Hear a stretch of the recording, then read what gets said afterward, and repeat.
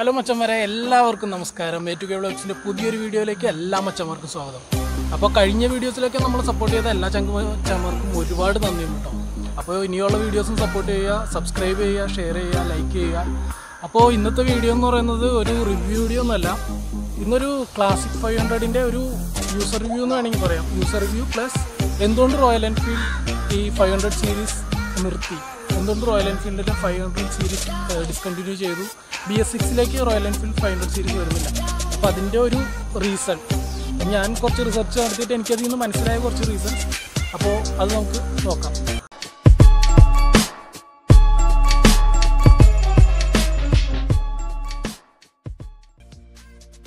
അപ്പോൾ നമുക്ക് നേരെ വീഡിയോയിലേക്ക് വരാം. ഞാൻ റിസർച്ച് എന്നൊക്കെ പറഞ്ഞുകൊണ്ട് ആരും ഞെട്ടൊന്നും വേണ്ടത്. ഞാൻ കുറച്ച് അന്വേഷണങ്ങളൊക്കെ നടത്തി, ഇത് ഇൻ്റർനെറ്റിലൊക്കെ കുറച്ച് സെർച്ച് ചെയ്തു, പിന്നെ ഷോറൂമിലൊക്കെ പോയി അന്വേഷിച്ചു. അപ്പോൾ എനിക്ക് മനസ്സിലായ കുറച്ച് കാര്യങ്ങൾ നിങ്ങളായിട്ട് ഷെയർ ചെയ്യാമെന്ന് വെച്ചു. കൂടെ തന്നെ ഈ 500 ക്രോമിൻ്റെ ഒരു യൂസർ റിവ്യൂ കൂടി നിങ്ങളായിട്ട് ഷെയർ ചെയ്യാമെന്ന് വെച്ചു.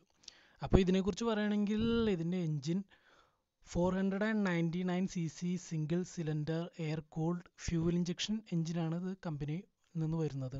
പക്ഷെ ഞങ്ങളിതിൻ്റെ ഫ്യൂവൽ ഇഞ്ചക്ഷൻ മാറ്റി ഇത് കാർബറേറ്റർ ആക്കിയിട്ടുണ്ട്. നിങ്ങൾക്ക് ഈ സൈഡിൽ നോക്കിയാൽ കാണാൻ പറ്റും, അത് കാർബറേറ്ററാണ്. അപ്പോൾ അത് കാർബറേറ്റർ ആക്കാനുള്ള കാരണം എന്താണെന്ന് ഞാൻ പറഞ്ഞുതരാം. ഇതിൻ്റെ ഫ്യൂവൽ ഇഞ്ചക്ടറിൽ നിന്ന് വരുന്ന ഒരു നീഡിലുണ്ട്. ആ നീഡിൽ പണ്ട് പഴയ ഫ്യൂവൽ ഇഞ്ചക്ഷൻ വണ്ടികളിലൊക്കെ വന്നിരുന്നത് മെറ്റൽ പാർട്സ് ആയിരുന്നു ഫുള്ള്. ഇപ്പോൾ ആ ഫ്യൂവൽ ഇഞ്ചക്ടറിൻ്റെ മോട്ടറും എല്ലാവരും വരുന്നത് പ്ലാസ്റ്റിക്കിലാണ്. ആ നീഡിലടക്കം പ്ലാസ്റ്റിക്കിലാണ് വരുന്നത്. അതുകൊണ്ട് ഫ്യൂവൽ കുറവാകുമ്പോൾ ഇത് പമ്പ് ചെയ്യുന്ന ഫോഴ്സ് കൂടുന്നതനുസരിച്ച് ഇത് ഒടിഞ്ഞു പോകുന്നു. അപ്പോൾ ഞങ്ങൾ നേരെ റോയൽ എൻഫീൽഡിൻ്റെ ഷോറൂമിൽ കൊണ്ടുപോയി കാണിച്ചു. അപ്പോൾ ഷോറൂമുകാർ പറഞ്ഞത് ഈ സെയിം കംപ്ലയിൻസ് ആയിട്ട് ഇഷ്ടം പോലെ royal Enfield ക്ലാസിക്കും 500 series fuel injection ആയിരുന്ന എല്ലാ വണ്ടികളും, മിക്ക വണ്ടികൾക്കും ഈ കംപ്ലയിൻറ്റ് വരുന്നുണ്ട്.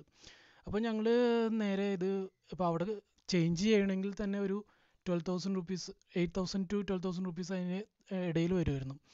അപ്പോൾ ഇത് 8,000 കൊടുത്ത് നമ്മളിത് ചേഞ്ച് ചെയ്തിട്ടുണ്ടെങ്കിലും പിന്നീടും ഈ കംപ്ലയിൻറ്റ് വരാൻ ചാൻസ് ഉള്ളിടത്തോളൊരു മെക്കാനിക്കിനോട് ചോദിച്ചു. അപ്പോൾ പുള്ളിയിൽ നിന്ന് അറിയാൻ കഴിഞ്ഞത് നമുക്ക് ഇതിന് കാർബറേറ്റർ കയറ്റാൻ പറഞ്ഞു. പുള്ളി പറഞ്ഞു ഇത് കാർബറേറ്റർ ആക്കാം. കാർബറേറ്റർ ആക്കി കഴിഞ്ഞിട്ടുണ്ടെങ്കിൽ ഈ പറഞ്ഞ കംപ്ലയിൻ്റൊക്കെ നന്നായിട്ട് കംപ്ലയിൻ്റേ ഉണ്ടാവില്ല. പിന്നെ ഫ്യൂവൽ ഇഞ്ചക്ഷൻ്റെ പ്രശ്നമേ ഇല്ല. പിന്നെ അതിൻ്റെ സെൻസറും കാര്യങ്ങളൊക്കെ എടുത്ത് കളയാമെന്ന് പറഞ്ഞു. കാരണം ഈ സെൻസറും ഇതിനൊരു പ്രശ്നമാണ്. സെൻസർ ഉള്ളപ്പോൾ എന്താണെന്ന് വെച്ചിട്ടുണ്ടെങ്കിൽ നമ്മുടെ സ്റ്റാൻഡ് നമ്മൾ ടൂറിങ്ങിൻ്റെയൊക്കെ ഇടയ്ക്കാണെങ്കിൽ നമ്മളത് സ്റ്റാൻഡ് ജാം ആയി കഴിഞ്ഞിട്ടുണ്ടെങ്കിൽ പിന്നെ വണ്ടി മൂവ് ആവില്ല. നമ്മൾ വല്ല ടൂർ ചെയ്തുകൊണ്ടിരിക്കുന്ന സമയത്ത് എങ്ങാനും വണ്ടി മറിഞ്ഞ് വീഴുക എന്തെങ്കിലുമൊക്കെ പറ്റി സ്റ്റാൻഡ് ജാമായി പോയി കഴിഞ്ഞാൽ പിന്നെ തീർന്നു.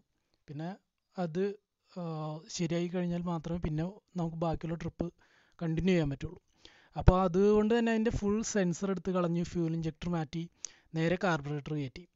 കാർബറേറ്റർ കയറ്റിയപ്പോൾ ഉള്ള വ്യത്യാസം എന്താണെന്ന് വെച്ചാൽ ഇതിൻ്റെ ഒരു ഇനീഷ്യൽ പവർ നന്നായിട്ട് കുറഞ്ഞു. ഇനീഷ്യൽ പവർ മുമ്പ് ഉണ്ടായിരുന്ന ആ ഇനീഷ്യൽ പവർ ഇല്ല ഇപ്പോൾ. പക്ഷേ ടോപ്പ് എൻഡ് ഒക്കെ പഴയ പോലെ തന്നെ ടോപ്പ് എൻഡ് കയറ്റാൻ പറ്റുന്നുണ്ട്. പക്ഷേ മൈലേജ് കൂടി. സാധാരണ ഫ്യൂൽ ഇഞ്ചക്ഷന് കാർബറേറ്റർ അപേക്ഷിച്ച് ഫ്യൂൽ ഇഞ്ചക്ഷന് മൈലേജ് കൂടുതലായിരിക്കും. പക്ഷേ ഇത് നേരെ തിരിച്ചാണ് വന്നത്. ഫ്യൂൽ ഇഞ്ചക്ടർ മാറ്റി കാർബറേറ്റർ കയറ്റിയപ്പോൾ മൈലേജ് കൂടുതൽ കിട്ടുന്നുണ്ട്. മുമ്പ് ഒരു 25 to 30 കിട്ടിയിരുന്നത് ഇപ്പോൾ 30 to 35 കിട്ടുന്നുണ്ട്. പിന്നെ ഇതിനെക്കുറിച്ച് പറയുകയാണെങ്കിൽ ഇതിന് സൈഡിൽ ഒരു റിസർവ് ഓണിൻ്റെയൊക്കെ ഒരു ഇത് വന്നിട്ടുണ്ട്, നീഡിൽ വന്നിട്ടുണ്ട്. മുമ്പ് ഫ്യൂൽ ഇഞ്ചക്ടർ ആയിരുന്നപ്പോൾ ഓണും റിസർവും ഒന്നും ഉണ്ടായിരുന്നില്ല. പിന്നെ ഇതിൻ്റെ ഒരു നെഗറ്റീവ് ആയിട്ട് പറയുകയാണെങ്കിൽ എനിക്ക് തോന്നിയത് ഇതിനകത്ത് ഫ്യൂവലിൻ്റെ ഒരു മീറ്ററോ കാര്യങ്ങളൊന്നുമില്ല. അതൊക്കെ കുറച്ച് നെഗറ്റീവാണ്. നമ്മൾ ലോങ്ങൊക്കെ ട്രിപ്പൊക്കെ പോകുമ്പോൾ ഭയങ്കര ബുദ്ധിമുട്ടായിട്ട് തോന്നുന്നുണ്ട്. പിന്നെ ഇതിൻ്റെ ടയേഴ്സിനെ കുറിച്ചൊക്കെ പറയുകയാണെങ്കിൽ ഫ്രണ്ടിൽ 19 ഇഞ്ചും ബാക്കിൽ 18 ഇഞ്ച് ടയേഴ്സൊക്കെയാണ് വന്നിരിക്കുന്നത്. ഇത് ക്രോം എഡിഷനാണ്. പിന്നെ ഇതിൻ്റെ പവർ ഫിഗേഴ്സ് എന്നൊക്കെ പറയുകയാണെങ്കിൽ 27.2 bhp അറ്റ് 5250 rpm, പിന്നെ 42.3 Newton meters അറ്റ് 4000 rpm. അതാണ് അതിൻ്റെ ഒരു പവർ വരുന്നത്. പിന്നെ എന്തുകൊണ്ട് റോയൽ എൻഫീൽഡ് 500 സീരീസ് നിർത്തി എന്ന് ചോദിച്ചു കഴിഞ്ഞിട്ടുണ്ടെങ്കിൽ അതിൻ്റെ മെയിൻ റീസൺ അതിൻ്റെ സെയിൽ നല്ല രീതിയിൽ കുറഞ്ഞു. സെയിൽ പഴയതിനെ അപേക്ഷിച്ച് നല്ല രീതിയിൽ കുറഞ്ഞു. കാരണം അതിൻ്റെ റേറ്റ് കൂടി. പണ്ട് ഈ വണ്ടി 2017 എടുത്തപ്പോൾ 2.15 lakhs ആയിരുന്നു ഇതിൻ്റെ ഓൺ റോഡ് പ്രൈസ്.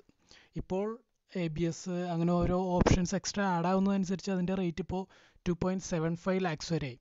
അപ്പോൾ കമ്പാരിറ്റീവ്ലി നമ്മുടെ ഇൻ്റർസെപ്റ്റർ 650 അല്ലെങ്കിൽ GT 650 ഒക്കെ ആയിട്ട് കമ്പയർ ചെയ്യുമ്പോൾ ഈ വണ്ടിയും അത് തമ്മിൽ ഒരു 40,000 അല്ലെങ്കിൽ 30,000 ഉള്ള ഡിഫറൻസേ ഉള്ളൂ. പിന്നെ അതുമാത്രമല്ല, ഇപ്പോൾ BS6 എമിഷൻ നോം ആക്കുന്നതോടുകൂടി പിന്നെയും അതിൻ്റെ റേറ്റ് ഇൻക്രീസ് ആവും. അപ്പോൾ പിന്നെയും ഇനിയും റേറ്റ് ഇൻക്രീസ് ആയി കഴിഞ്ഞിട്ടുണ്ടെങ്കിൽ എന്തായാലും ഈ ക്ലാസിക് 500 ഒക്കെ ആരും എടുക്കാൻ പോകുന്നില്ല. 3 ലക്ഷം രൂപയൊക്കെ കൊടുത്ത് ക്ലാസിക് 500 എടുക്കുന്നതിനേക്കാളും നല്ലത് ഇൻ്റർസെപ്റ്റർ 650 എടുക്കുന്നതല്ലേ എന്ന് എല്ലാവരും ചിന്തിക്കുക. അതുകൊണ്ട് തന്നെയാണ് റോയൽ എൻഫീൽഡ് ഈ വണ്ടി ഡിസ്കണ്ടിന്യൂ ചെയ്യാൻ കാരണം എന്നാണ് എനിക്ക് മനസ്സിലായത്. ഇപ്പോൾ നിങ്ങൾക്കിതിൽ നിന്ന് ഡിഫറെൻ്റ് ആയിട്ടുള്ള എന്തെങ്കിലും ഒപ്പീനിയൻ ഉണ്ടെങ്കിൽ അതെന്തായാലും എൻ്റെ കമൻറ്റ് ബോക്സിൽ കമൻറ്റ് ചെയ്യുക. പിന്നെ ഈ വീഡിയോ ഇഷ്ടമായി ലൈക്ക് ചെയ്യുക, ഷെയർ, സബ്സ്ക്രൈബ് ഇതെല്ലാം ചെയ്യുക. നിങ്ങൾക്കറിയാലോ. പിന്നെ ഞാൻ ഈ വണ്ടിയുടെ ഒരു ഹെയ്റ്റർ ഒന്നുമല്ല കേട്ടോ. ഞാൻ ഈ റോയൽ എൻഫീൽഡിൻ്റെ ഒരു കട്ട ഫാൻ തന്നെയാണ്. എനിക്ക് ഭയങ്കര ഇഷ്ടമുള്ളൊരു വണ്ടിയാണ് റോയൽ എൻഫീൽഡ്. കംപ്ലയിൻസ് ഒക്കെ എല്ലാ വണ്ടികൾക്കും കംപ്ലയിൻസ് ഉണ്ടാവും, ഒരു വണ്ടിയും പെർഫെക്റ്റ് അല്ല. അങ്ങനെ വെച്ച് നോക്കുമ്പോൾ റോയൽ എൻഫീൽഡ് വളരെ നല്ലൊരു വണ്ടി തന്നെയാണ്. ഇതിൻ്റെ ഒരു റൈഡിങ് സ്റ്റാൻസും ആ ഒരു ലുക്സും ആ ഒരു അഗ്രഷനൊക്കെ വേറൊരു വണ്ടിക്കും തരാൻ പറ്റൂല. അത് നമ്മൾ ചെറുപ്പം മുതലേ വന്നിരുന്ന ഒരു വണ്ടിയാണല്ലോ. ഈ വണ്ടി വേറൊരു ജാവയായിട്ടൊന്നും കമ്പയർ ചെയ്യാനേ പറ്റില്ല. ഇതൊരു വേറെ മോഡൽ വണ്ടിയാണ്. പിന്നെ ഈ വണ്ടിയെ കുറ്റം പറയുന്ന ആൾക്കാരാണെങ്കിൽ ഏറ്റവും കൂടുതൽ കുറ്റം പറയുന്നത് ഈ വണ്ടി ഓടിക്കാൻ അറിയാൻ പാടില്ലാത്ത ആൾക്കാരാണെന്നേ ഞാൻ പറയുള്ളൂ. കാരണം ബുള്ളറ്റൊക്കെ ഓടിക്കുന്നതിന് ഒരു സ്റ്റാൻഡേർഡ് ഉണ്ട്, അത് ഓടിക്കുന്ന ഒരു രീതിയുണ്ട്. ഈ കുറച്ച് പയ്യന്മാർ വന്നിട്ട് നമ്മുടെ ഡ്യൂക്കും R15 ഒക്കെ ഓടിക്കുന്നത് പോലെ ബുള്ളറ്റ് കയറിയിരുന്ന് ഓടിക്കാൻ നോക്കിയിട്ടുണ്ടെങ്കിൽ അത് പറ്റില്ല. കാരണം അങ്ങനെ ഓടിക്കുമ്പോഴാണ് ഈ വണ്ടികൾക്ക് കൂടുതൽ കംപ്ലയിൻസും വരുന്നത്. ഇതേപോലെയുള്ള ചെറുപ്പക്കാർ യൂസ് ചെയ്യുന്ന വണ്ടികൾക്കാണ് ഏറ്റവും കൂടുതൽ കംപ്ലയിൻസ് രജിസ്റ്റർ ചെയ്യുന്നത്. നമ്മുടെ ഒരു മെച്യൂർഡായിട്ടുള്ള ആൾക്കാർക്കൊക്കെ പറ്റിയ വണ്ടിയാണ് ശരിക്കും ഈ ബുള്ളറ്റ്. ഇപ്പോൾ പയ്യന്മാരായാലും മെച്യൂർഡ് എന്ന് ഉദ്ദേശിച്ചത് പ്രായം കൊണ്ടല്ല, മനസ്സുകൊണ്ടുള്ള ഒരു മെച്യൂരിറ്റി ഉണ്ടല്ലോ, അതാണ് ഞാൻ ഉദ്ദേശിച്ചത്. പിന്നെ ഈ 500 സീരീസ് ബുള്ളറ്റൊക്കെ ഉപയോഗിക്കുന്നവർക്ക് ഇതുപോലുള്ള സെയിം കംപ്ലയിൻസ്, ഇപ്പോൾ ഫ്യൂൽ ഇഞ്ചക്ടറിനോ അല്ലെങ്കിൽ സെൻസേഴ്സിന് എന്തെങ്കിലും കംപ്ലയിൻസ് ഒക്കെ ഉണ്ടെങ്കിൽ നിങ്ങൾക്ക് ഞാൻ പറഞ്ഞ പോലെ ഇപ്പോൾ ഈ വണ്ടിയിൽ ചെയ്തിരിക്കുന്ന പോലെ ചെയ്യണമെങ്കിൽ നിങ്ങൾക്ക് എനിക്ക് ഇൻസ്റ്റഗ്രാമിൽ മെസ്സേജ് ചെയ്യാം. എൻ്റെ ഇൻസ്റ്റഗ്രാം ID താഴെ ലിങ്കിൽ കൊടുത്തിട്ടുണ്ട്. പിന്നെ നിങ്ങൾക്കിതിൽ നിന്ന് ഡിഫറെൻ്റ് ആയിട്ടുള്ള എന്തെങ്കിലും ഒപ്പീനിയൻസ് ഒക്കെ ഉണ്ടെങ്കിൽ നിങ്ങൾക്ക് കമൻറ്റ് ചെയ്യാവുന്നതാണ്. അപ്പോൾ ഇത്രയൊക്കെ ഉള്ളൂ ഇന്നത്തെ വീഡിയോ. അപ്പോൾ ഇന്നത്തെ വീഡിയോ കുറച്ച് പേർക്കെങ്കിലും യൂസ്ഫുള്ളായെന്ന് വിചാരിക്കുന്നു. അപ്പോൾ ഇത്രയൊക്കെ ഉള്ളൂ ഇന്നത്തെ വീഡിയോ. നിങ്ങൾക്ക് ഈ വീഡിയോ ഇഷ്ടമായെങ്കിൽ ഷെയർ ചെയ്യുക, സബ്സ്ക്രൈബ് ചെയ്യുക, കമൻറ്റ് ചെയ്യുക, ലൈക്ക് ചെയ്യുക. Thank you. അപ്പോൾ അടുത്തൊരു പുതിയ വീഡിയോയുമായി അടുത്ത ദിവസം കാണാം.